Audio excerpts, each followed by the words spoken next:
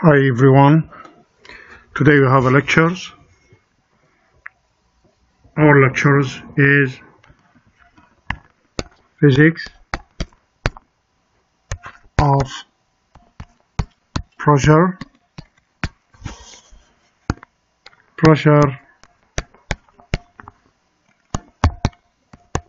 in the human body.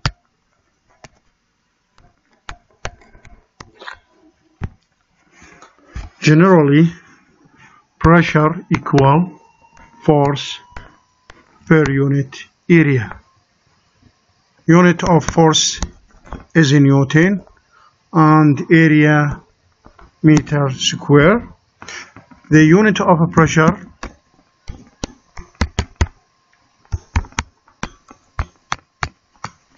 is Pascal,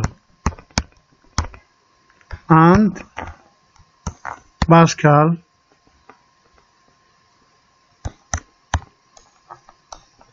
equal 1 Newton over meter square.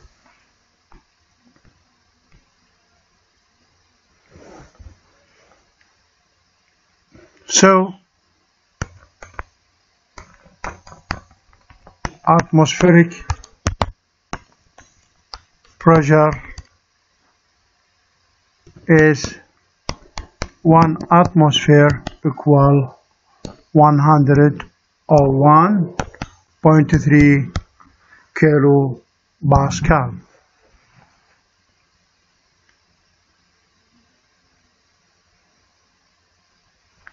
Many units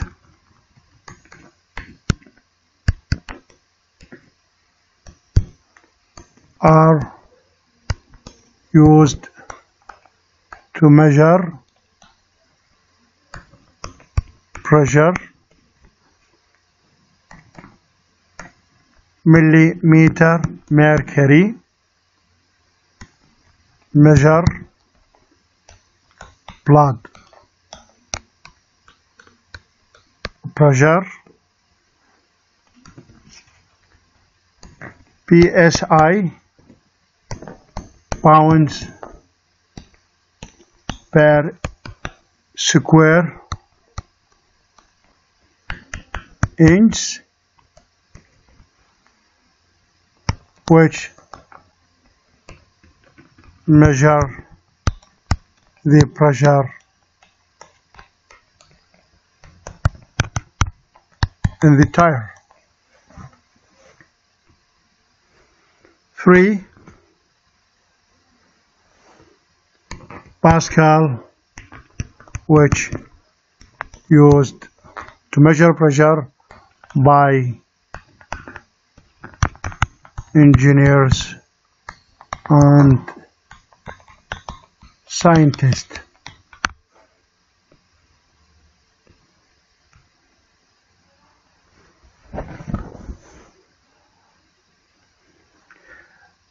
The most common method in measuring pressure in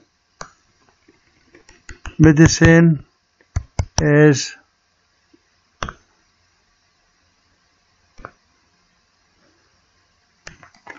the height of column of mercury.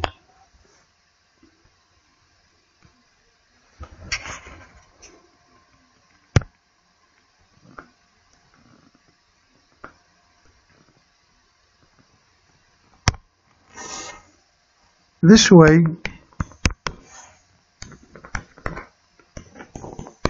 of measuring the pressure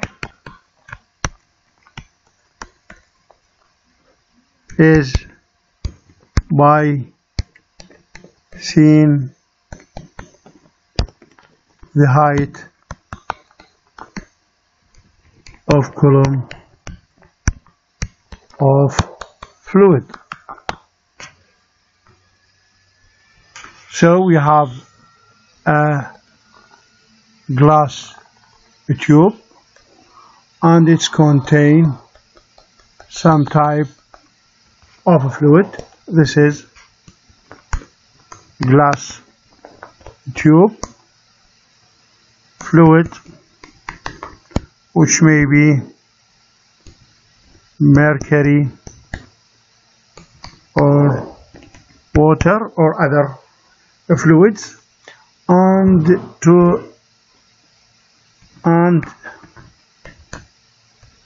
indicate pressure by the height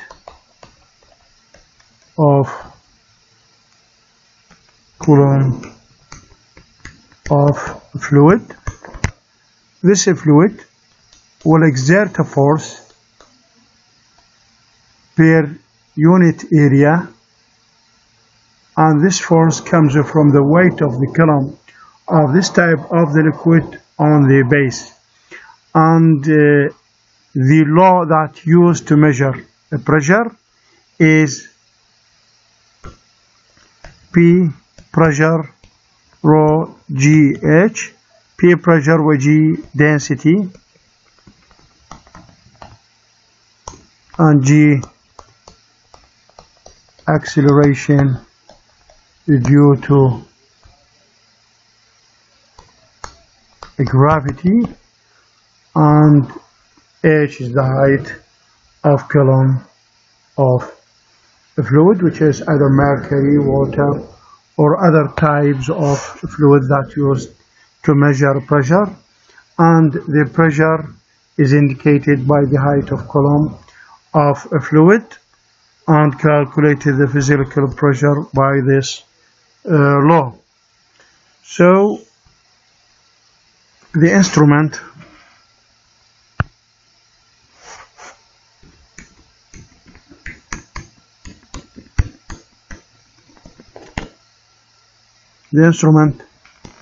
that used to calculate pressure is a manometer.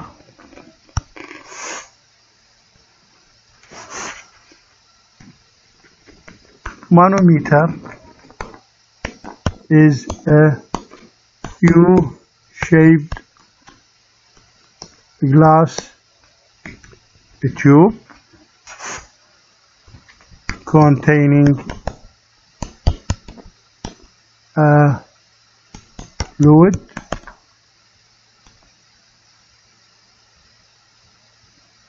half its volume. For example, this is a U-shaped tube, glass tube, containing some type of fluid like mercury. So it's open to atmospheric pressure, the atmospheric pressure, and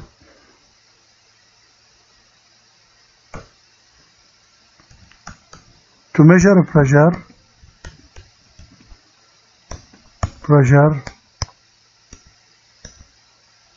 by this instrument, one end open to atmospheric pressure, and the other end is connected to pressure to be measured. Mean this U-tube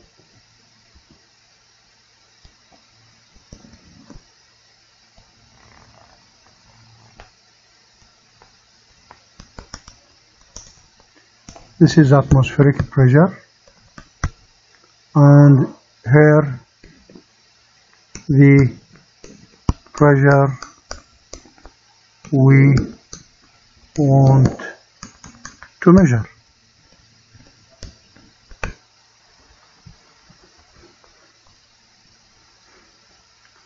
The pressure in the two arms change until the pressure in the two levels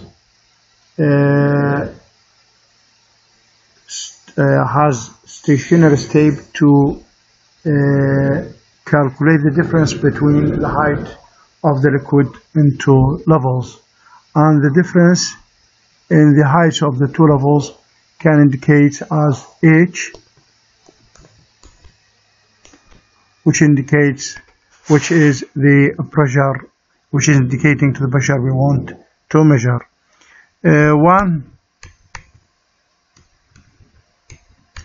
One application to manometer is the sphygmomanometer,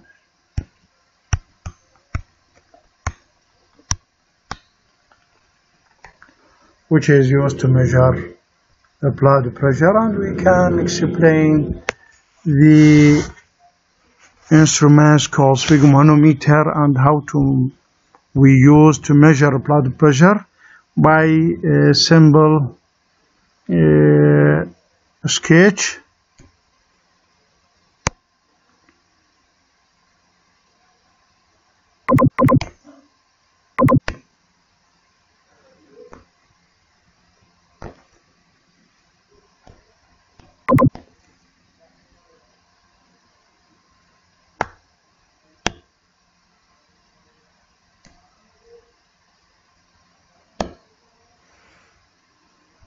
It is not clear, sorry. So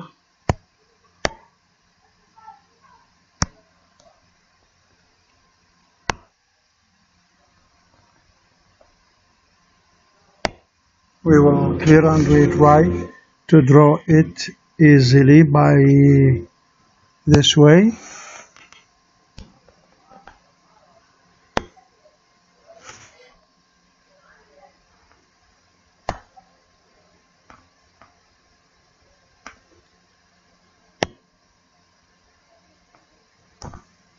Okay, sorry for the state. This is this is the arm. Sorry for bad drawing for the hand. And this is the brachial artery.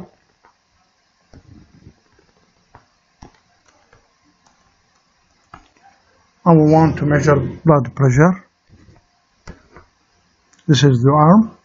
So it consists of a cuff around the arm, and this cuff is connected to a bulb, and this is knob or valve, and here the manometer is connected in this point.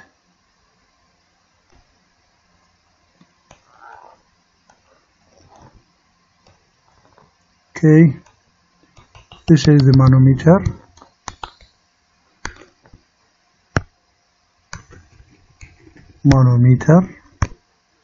This is mercury, and all this is the manometer, and the levels here change with the increased pressure. So when we, this is the bulb. When we squeeze this bulb, air will move, and in two ways, in equal amounts. Parts of it diffuse the mercury up, and inflation of the cuff will increase pressure on the arm and close the arteries. So we use also stethoscope, that's by which we hear the motion of blood flow in this part. And we can, when increase pressure, close the arteries, so no blood flow, and we can not hear any sound. We look at the manometer, we see the 120 millimeter mercury, which is the systolic blood pressure.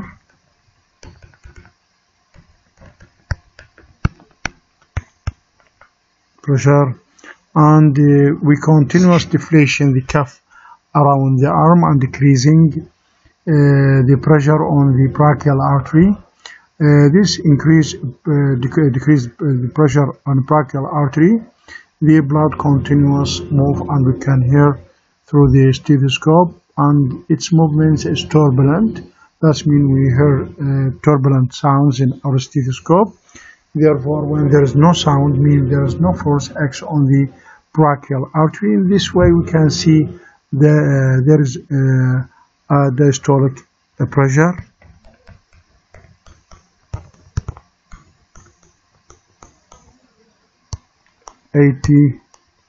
mg. This is a good way to explain the systolic blood pressure. And end of this lesson at this point, because we cannot kill off time for explaining.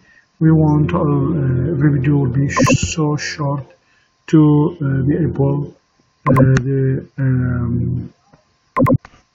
follow not the sheet so long.